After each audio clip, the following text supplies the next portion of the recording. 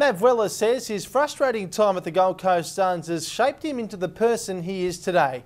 Now with St Kilda, the Tasmanian played his 100th AFL match against Adelaide 2 weeks ago and is set to be an integral part of the young Saints' bright future.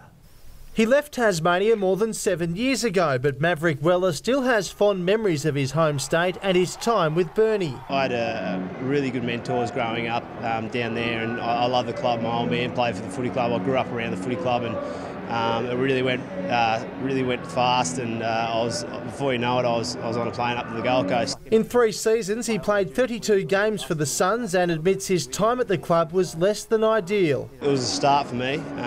It shaped me to be the person I am now, and I didn't have the best start to my career up there, and I'm definitely happy that I've landed at the Saints. After arriving in Melbourne, Weller made an immediate impression at St Kilda, with the club quickly elevating him to its leadership group.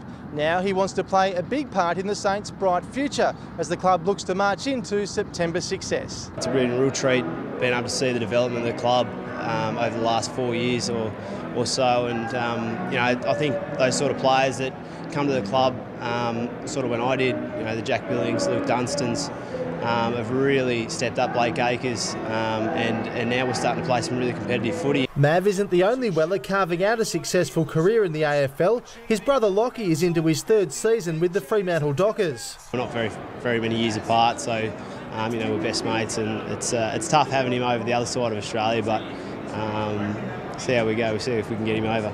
Meanwhile, the expat says a Tasmanian team would work in the national competition. A lot of people say sort of north versus south, but I think with an AFL team, everyone would come together and really support the team and support the players, on a local level as well. So I'd really love to see it. Hopefully it can happen. This weekend, Weller's Saints take on his former team Gold Coast at Etihad Stadium on Sunday afternoon.